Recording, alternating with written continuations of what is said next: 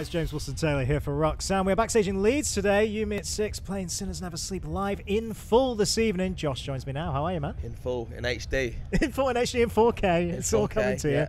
No, it's an exciting one, this, isn't it? It's nice to kind of kick off the summer, I suppose, in this way. The summer of live events are back, and here we are with kind of a big moment for you guys. Yeah, it's a massive moment for us. I think it's one of those things, isn't it, where, like, for us, it's completely unexpected that we're kind of still in a position where we can play something like Sinners in full and it have this sort of pull and this excitement around it. But yeah, it was one very much with the fan base kind of in our minds in terms of like how can we celebrate it in a new way, because we've done obviously the Take for Colours tour, we did the Hold Me Down sort of in-story, small, intimate stuff, and then we were like, let's do something jokes and outside. So here we are. Something big, it's gonna be a fun. nice big moment. How's it been kind of getting back into it? Because obviously, you know, there's always been a few songs from that are going to be on the set list forever. But there's also songs you haven't played in a very, very long time. You're going to have to go back and see there. How was that process, relearning things? Yeah, there's some songs on there that have never been played before live. So they're going to be they're going to be great in particular. Nice. But no, it's been fun. I mean, the last few days have been really stressful putting it all together, but for the most part it's been really enjoyable, because again it's that sort of thing of like, you know, for some of these songs they've kind of been brought out of retirement, and some of them, you know, will go straight back into retirement. But yeah, it's the main thing I said was just like celebrating the record in a way that we felt was not over the top, but doing it justice and stuff. And yeah, I think for us to be putting our own headline shows outdoors is always mental. So yeah, we're really, really, really proud to be in. We've got a great bill of amazing bands, which we kind of put together. And again, that was kind of like a celebration of like bands that people should be paying attention to moving forward. Yeah, absolutely. You know? No, it's a really, really great day today, actually. Really, really lovely night. And it's nice, you know, to be able to kind of give a nod to past. Like you say, you know, it's good to do a little one-off event like that. I know you guys are always looking forward, but it's good to kind of live in those eras for a little minute. What are your kind of memories going back and looking at that time? Because it was such an upward rise for you guys on that Sinners Never Sleep era. It was crazy. Yeah, it was. It honestly felt like, now looking back on it, it felt like a period in the band's career where we could do no wrong. Like every time we did something, it just went up another level and just kind of surpassed what had been done previously, or you know, any sort of expectations we had going into Sinners were completely blown out of the water. But yeah, I think it's, you know, I was talking something about this the other day. It's like a lot of this stuff now I wish I could like implement in 2022 about, like, you know, all the stuff that we did, none of it was planned. The collabs weren't planned really. The songs that kind of like stitched the record together, you know, were not meant to be on the same record, if that makes sense. Right, sure. Like they really kind of sound at times like a bit of a botched job, you know, like it's been sort of thumbed into a record somewhere. But no, it was an amazing time, and I think we were I think I was 20 when we made the record, and you know, it was the record that made us go from being like a British band to being an international band. Sure. Yeah.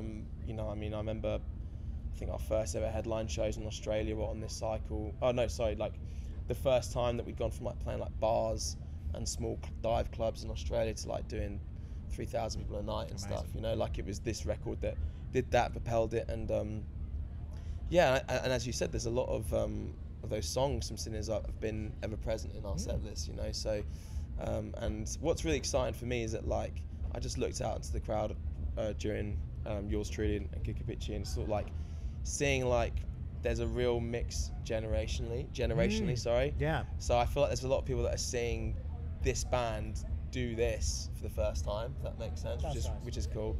But yeah, it's just a little slice of heaven for us, like being able to play this record and in these massive shows. It'd be wicked. Yeah, no, really nice moment to kind of revisit it. I think it kind of makes a lot of sense. And even getting to go back on that old roller coaster the other week and stuff. I mean, that's a fun. Yeah. Not every band gets to do that, man. That's kind of a fun thing, right? Could have done without that.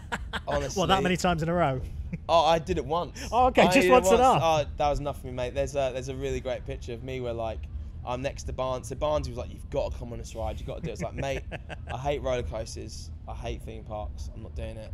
And you know, good on him, because he was like adamant that he was like, look, I don't want to be on it either, but we've got to do it, and really pushed me into doing it. And yeah, just like there's this picture where he's like turning around at me like laughing, like having the best time, and I'm literally in my own little world. I was genuinely like repeating my mantra whilst I was on this roller coaster, because I was like, I just need to get out of my head for a second. But yeah, it was good fun. Again, it was a nice thing to do, because it's like, you know, 10 years of the Swarm as well, and it's ridiculous, because like 10 years feels like sounds like such a long time, but a lot of the stuff that we're talking about now really does feel like it was only yesterday. Yeah. You know, I can vividly remember being in Sunset Sound and living in West Hollywood for 3 months. I can remember it literally like it was yesterday. So flies by all this stuff. You got to keep an eye on the time, man. Absolutely. It will fly past you. And I know you guys have been off kind of working on some new stuff. We already talked a little bit about that, but like, it's interesting that I was actually chatting with Jacoby from Papa Roach a few months back when their record came out, and they'd done all this anniversary stuff for Infest, and he said something that was quite interesting. He was like, I didn't expect it, but it bled into what we did next. And you might not even hear it on the record, but it just bled into it. Him living in that period again for a little bit of time bled into it. Have you felt that way at all about the Sinner stuff and what you've been working on next?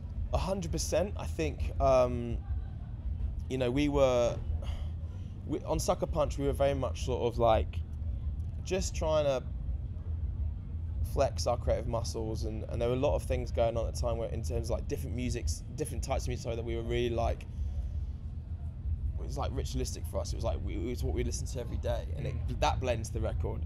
And then like when it came around to like sort of starting to put together this new album, it was like we knew we had these shows coming up, but we were also, when we went away to write, we went on a few writing trips, and one of the conversations we had were, who is YMAS? Like, in terms of, I know not exactly what to expect, but I know what space certain bands of our peers, what they're going to cover with their records, and like they're going to be like, right, that band is that, and they're like the sort of the king of that table, if you like. And I was like, YMAS of the last few records have been so sort of like all over the space, trying to figure out what we could do next to be exciting for ourselves, whereas we kind of like,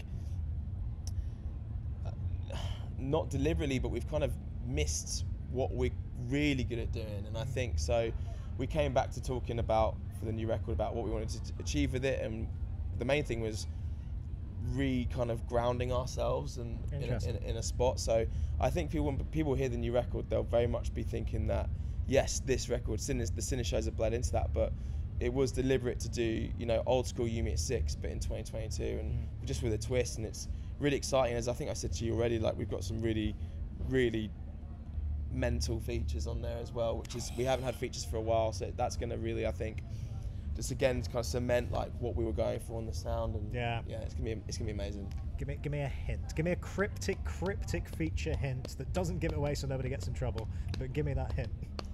One of the bands we grew up with sort of in the MySpace era. Oh, okay. And one of the other bands we've toured with in the UK. Okay. I mean, that could be any fucking tour, right? But it was that really narrowed it down. It was a big tour that we did with them. Okay. And I think people are going to be very excited about it. Oh, that's really, really interesting. I'll get that out of you off camera. Yeah. But you will. Yeah, I will. You won't have to just smile on that one. So it's not going to take much. No. I'm glad you mentioned collabs, though, because I do, again, just touching on this Sinner stuff. Obviously, there were two very, very big collabs on there, again, with people that you know, have admired for a long time. One of your peers there, obviously, with Ollie, and with Winston as well, who's just, again, I love seeing what Parkway have done over the last few years. It's as amazing. Well. It's been absolutely great. I mean, memories of working with those guys. I guess, you know, enduring friendships there as well. Of course. I mean, the Ollie one was simply that they were in town doing a show the day to remember at the Palladium, which you could literally roll into our apartments from, and the studio was only, you know, 10-minute walk from there. And like, they were coming through, and I was like, we've got this song, and it's a really, like, for us at the time, it's a really like angry, aggressive song, and I just really feel like you on it would make it something really unique and special that we haven't really got, you know, come across with YMAS before. I think he did like 20 minutes in the booth. Wow. And that was it. And then, you know, it's one of those things which is like, but my tongue could live in multiple different life forms, you know what I mean? Like, it could, like a hardcore kid in like Thailand could hear that song now and be like, oh my God, this is the best thing I've ever heard. Holds up, man. It really holds up, that tune. One of those songs that just did it. Again, it was not deliberate. That we never thought it was going to be like that. And then with Winston, like, obviously when we were on Warped Tour a while ago, it's quite difficult to make friends, I think, in that sort of environment, especially when a lot of the people that they already, because they're all American, they all know each other, they've already taught each other countless times. Yeah. And so we found ourselves like kind of gravitating towards like the Aussie bands and the Canadian bands. Right. So it was like Lexington Fire, Parkway Drive, Tonight Alive.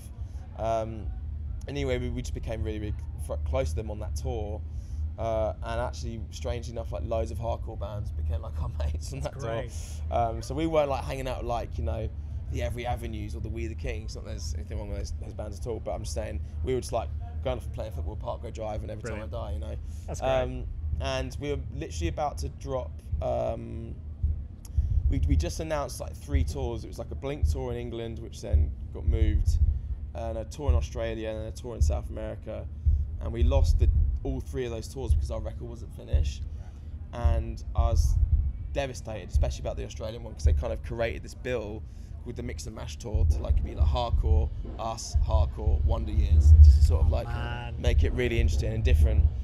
Anyway, I was like, I'd still love you to be on the record, because that was kind of the point of the song, was like, you should be on a song with us, so that when we play with you, your fans don't just endlessly throw their own excrement at us. Yeah.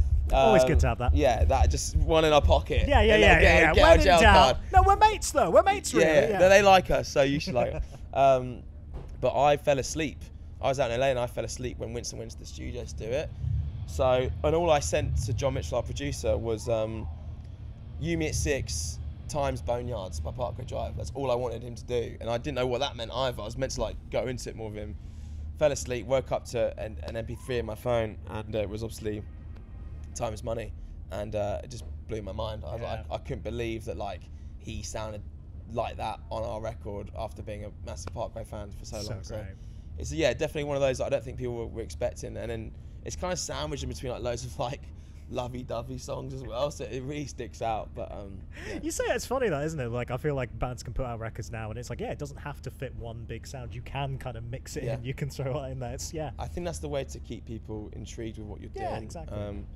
And I think they were those two artists with like the perfect collaborations at that time. Yeah, definitely worked really, really nicely. Before I let you go, get ready for this big show. Rest of the year, how much can we say about when we might be hearing things and what you guys might be up to? What we know, we're June now, aren't we? We are now into June. Yeah, there'll be new music next month. Very exciting. I'm pretty sure of that, and then there'll be, I think we're off to America for a bit. So that's what we've got planned. A few festivals as well. We'll see you around there and stuff. 2000 Trees, you're back and stuff, aren't you? 2000 Trees, yeah. Looking forward to that. Nice one. Yeah, it's gonna be wicked, man. It's gonna be a good one. All right, well, enjoy tonight, man. It's gonna be a really big one. All right. Thanks, brother. Good to see you, mate.